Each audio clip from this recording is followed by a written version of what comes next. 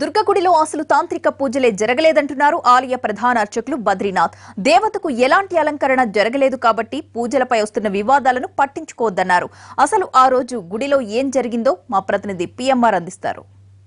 దుర్గగుడిలో పూజల వివాదం మీద అంటే అసలు పూజలు నిర్వహించలేదు, ఎటువంటి పూజలు నిర్వహించలేదు, శుద్ధి కార్యక్రమం భాగంగానే అనుమతి తీసుకునే తలుపులు తెరిచామనేది ఆలయ ప్రధాన అర్చకులు కానీ వాళ్ళందరూ చెప్తున్న వాదన. సో ఈ నేపథ్యంలో అయితే పోలీసులు మాత్రం తాము ఎంక్వైరీ చేసిన తర్వాత పూజలు నిర్వహించామని చెప్పి ఎవరైతే ఆ రోజు ఆ విధుల్లో పాల్గొన్నారో ఆ పూజారులే స్వయంగా చెప్పారని పోలీసులు చెప్తున్నారు. సో ఈ నేపథ్యంలో మనతో మాట్లాడేందుకు ఆలయ ప్రధాన అర్చకుడు బద్రీనాథ్ ఉన్నారు. ఆయన తెలుసుకుంటారు. గురుగారు చెప్పండి, ఏంటి అసలు అంటే మీరేమో పూజలు నిర్వహించలేదు, ఎటువంటి కార్యక్రమాలు చేయలేదని చెప్పని అంటున్నారు, కానీ పోలీసుల విచారణలో మాత్రం పూజారులు ఆ విధంగా చెప్పారని అంటున్నారు. దీని మీద ఏమంటారు?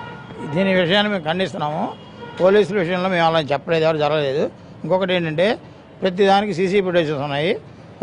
అమ్మవారి దేవస్థానంలో ఏ విధమైన అమ్మవారి అలంకరణ జరిగినా కూడా ప్రతి దసరా ఉత్సవాల్లో కూడా అమ్మవారి యొక్క ఆభరణాలు కానీ వస్తు వాహనాలు కానీ తీసుకొచ్చిన తర్వాత ఇవన్నీ కూడా కెమెరాలో పడుతుంటాయి అన్నమాట.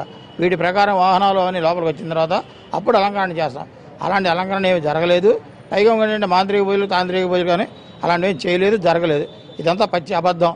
ఇది ఎవరో నమ్మద్దు. అది అంటే ఒకటేంటంటే చాలామంది పరిచారకులు ఉన్నారు, చాలామంది పూజారులు ఉన్నారు. సో వాళ్ళని కాకుండా బయట వాళ్ళని ఎందుకు తీసుకువచ్చారు అనేది ఇక్కడ ప్రధానమైన వాదనగా ఆరోపణగా ఉంది. దీని మీద ఏమంటారు? నాకు అనారోగ్య పరిస్థితిగా ఉంది కొద్దిగా. ఇంకోటి ఏంటంటే చాలాసార్లు కూడా నేను దేవస్థానం వారికి ఈ అలంకారం నిమిత్తం నాకేంటంటే చేతికి సహాయంగా కొరవాళ్ళని చాలామందికి అడిగాను. దానికంటే ఎవరు దేవస్థానం వాళ్ళు ఎవరు స్పందించలేదు.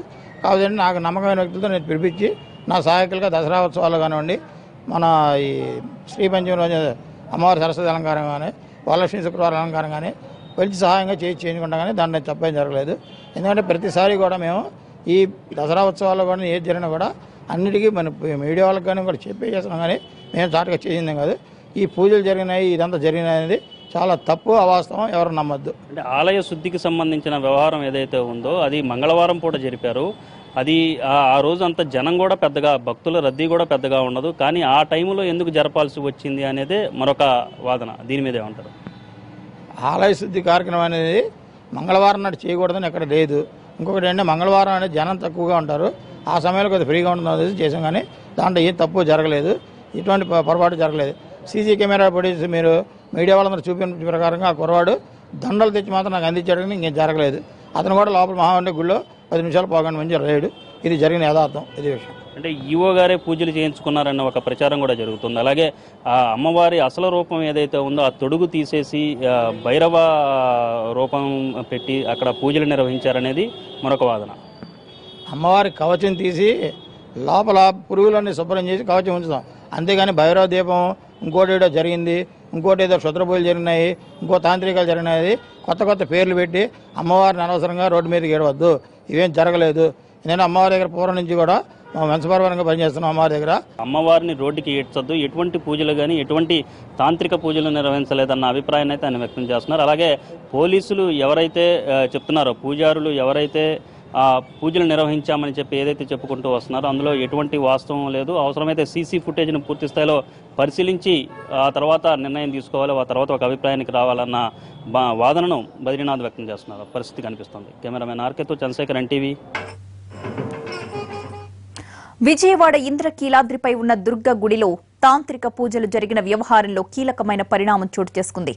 అర్ధరాత్రి వేళ నిబంధనలకు విరుద్ధంగా తాంత్రిక పూజలు నిర్వహించడంలో ఈవో సూర్యకుమారి పాత్ర ఉన్నట్లు ప్రభుత్వం నిర్ధారించింది.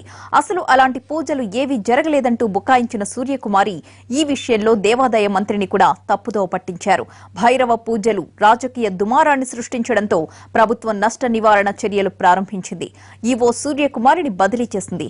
ప్రస్తుతం సింహాచలం ఆలయ ఎగ్జిక్యూటివ్ ఆఫీసర్గా పనిచేస్తున్న రామచంద్రమోహన్ ను దుర్గగుడికి ఈవోగా నియమించారు. ఆయన్ను తక్షణమే రిపోర్ట్ చేయాలని ఉన్నతాధికారులు ఆదేశించారు.